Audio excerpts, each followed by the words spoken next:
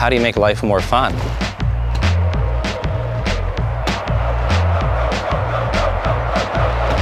I've been snowboarding for 16 years now, and I thought going free riding with some of the best riders in the world was such a better experience than watching people compete in slalom or half pipe.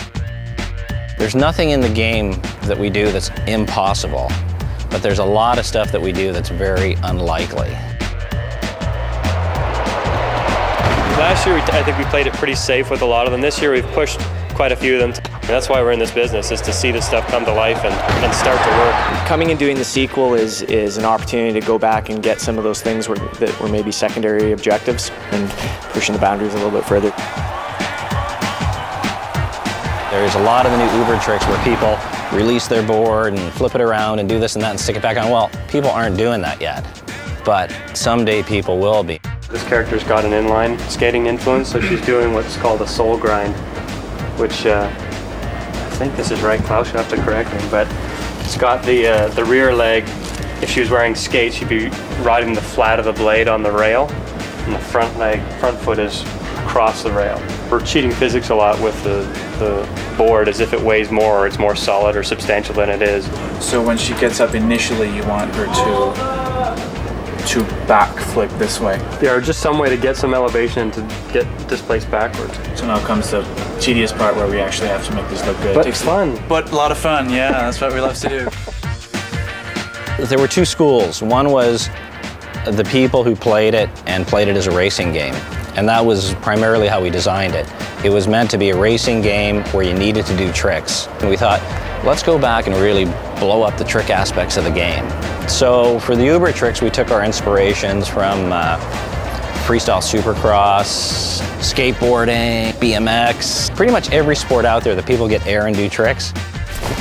There are some shared tricks, and there are also some that are specific to the character.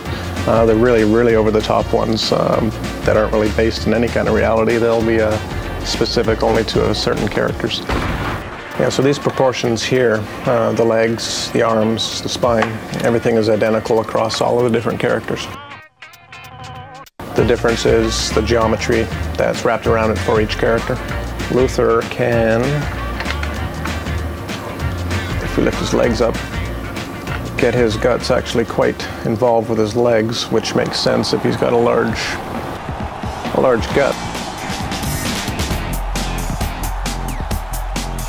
All the models start off in basically this pose here. You have to take this, which has nothing on it, do all your tweaking and animating, and eventually you end up with someone who's actually physically moving around. A favorite trick?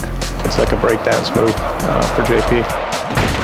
The younger audience seems to be way more into doing tricks. The first thing they do when they get on a course in a game, they look for the first thing they can jump off. Because I think it's a fantasy. In their real life, when they're snowboarding, they see a big 10-foot kicker in the terrain park, and what they really do is they look at it and go, oh man, I wish I could go off that at 30 miles an hour. But this allows them the ability to do that. Everything we're doing now is either improving the game, adding to the experience, or most importantly, giving people new experiences they've never had before.